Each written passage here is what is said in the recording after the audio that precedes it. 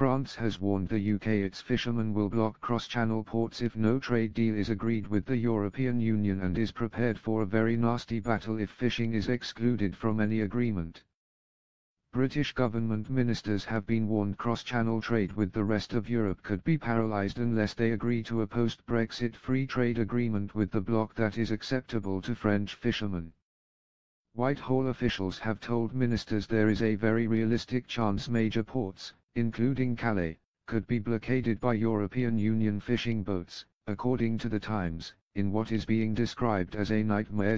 Senior government ministers are concerned Calais is particularly vulnerable to a protest of any size if the UK does attempt to restrict the access of EU fishing boats to its waters. Nearly a fifth, 17%, of the UK's trade in goods, worth more than £100 billion each year, passes between Dover and Calais. But despite the entrance to the French port being a few hundred meters wide, it would only take a couple of large fishing trawlers to block access and cause chaos between the neighboring countries.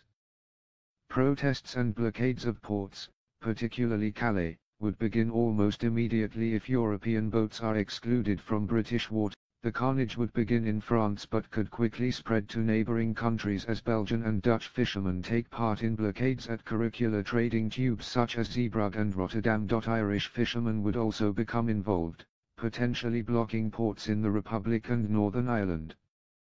One Whitehall source told The Times, "We are uniquely vulnerable when it comes to moving goods across the short straits. In the event of the blockade there is very little we could do."